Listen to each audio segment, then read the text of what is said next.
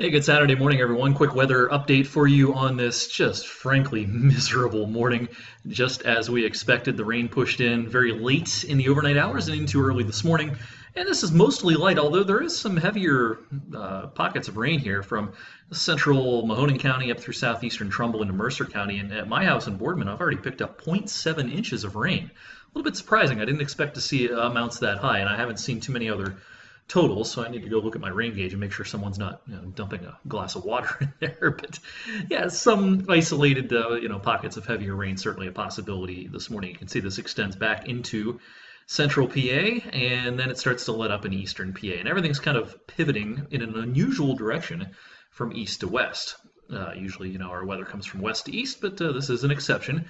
And what you see is what you get, it looks like, for the rest of the morning. I'll show you the model in just a second, but while we're on current conditions, look at these temperatures. It's 42, 43 degrees, and I could even show you a wind chill map if I wanted. There is a breeze. It kind of feels like 36, 37 in some spots out there this morning. So not so nice out there this morning, and temperatures won't go much of anywhere today. If we're lucky, 48 degrees.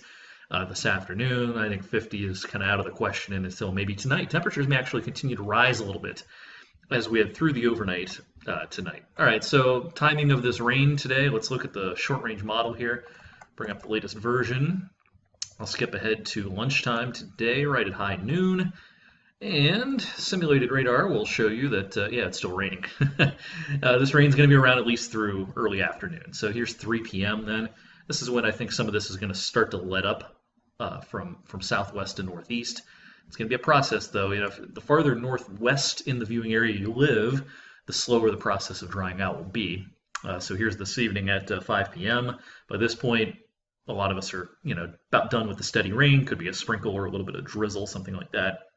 And then this evening, the drying trend will continue, and we don't expect much to happen overnight tonight. So pretty good steady soaking rain today through about mid-afternoon, with some improvement later on, and then a much nicer day coming up tomorrow. Well, I'll be on 21 News this evening at 6 and 11. I'm in for Candace today. Jess is in for Andrew this morning. She's on the air right now on WFMJ Weekend today, so be sure and get your updated 7-day forecasts on TV either this morning or later today. Try to enjoy this Saturday. Good day to stay inside and read a book.